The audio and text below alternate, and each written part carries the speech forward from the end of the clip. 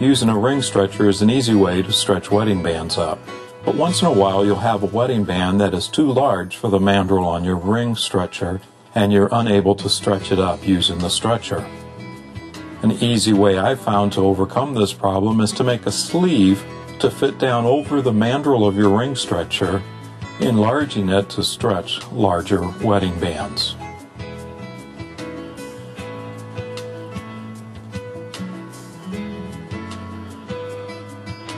To make the stretcher, I bought a copper nipple from the plumbing department of a hardware store. This is a 3/4 inch copper nipple made to join two hard copper pipes together. I placed the sleeve onto the ring stretcher and used a fine tip felt tip marker to mark around the bottom and top of the sleeve where the lines, the slits in the ring mandrel on my stretcher are.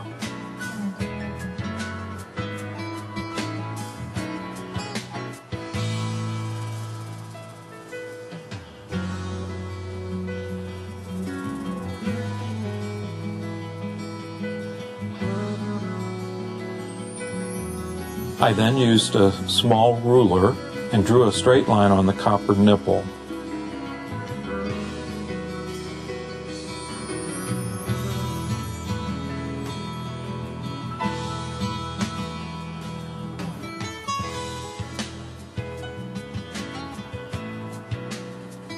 I then placed the copper nipple in a vise and using a coarse saw blade in my jeweler saw, or you could use a hacksaw, cut on those lines to 3/4 to 7/8 of the way through the pipe nipple.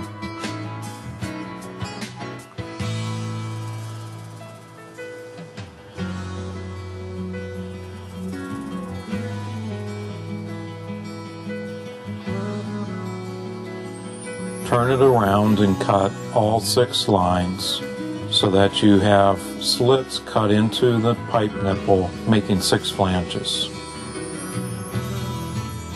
You need to cut these lines into the copper nipple because if you do not, the copper will stretch around the wedding band and you will not be able to get it off.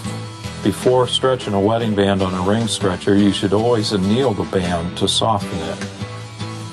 Once the band is annealed, place the sleeve over the ring stretcher and place the band on top of the sleeve and stretch it as you normally would.